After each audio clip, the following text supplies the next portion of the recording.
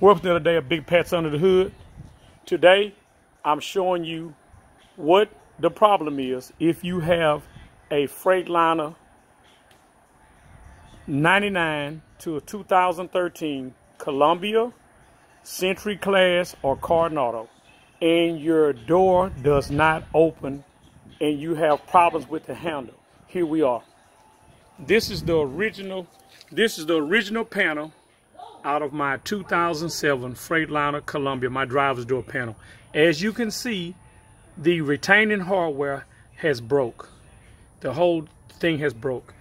Usually you will have zerks like this here that will be in these spots here, but those zerks have broke. The whole panel is destroyed. This is the new panel right here. That's the old panel. This is the new panel. As you can see, that I have transferred all the hardware over. This is the latch mechanism here that the rod goes on, that goes down, that would go down here, that would strike for the door that will pull up for the door panel to unlock. When these things here break, then it causes this whole plate to move.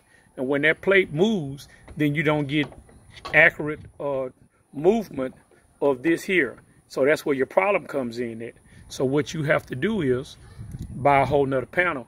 And because this panel is epoxy, and fiberglass with these zerks in it, it's not very strong as a metal door would be. So whenever you're having that problem, either these here break or right up in here in the bottom, as you can see with this latch at right there, that they'll bust out too. When that busts out, then the handle right here doesn't be straight, and the handle will move around like that. So when you're pulling, when you would be pulling the handle up like this here, when you would be pulling the handle up like this here, the handle wasn't come smoothly. The handle would actually take and it wouldn't be smooth. So it would mess it up. So what you'd have to do is get that out of there.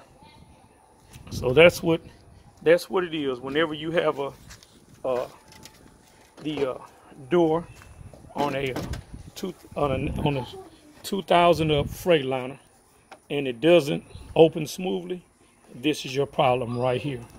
This handle here is your problem. That's the problem.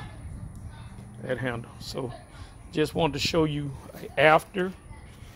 before and after comparison of both of them. As you can see, that door panel is completely destroyed. It is nothing left of that door panel there. And this is the new door panel here with all the hardware in it. So just wanted you all to see that.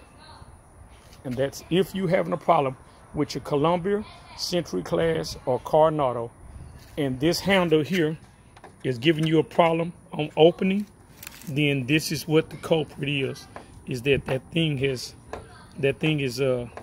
messed, the up inside here is messed up, and more than likely this plate here, the retainer plate, the zerks in it have bust out of the door, and you would have to buy a whole new panel, and that panel runs anywhere from $300 to $350 brand new.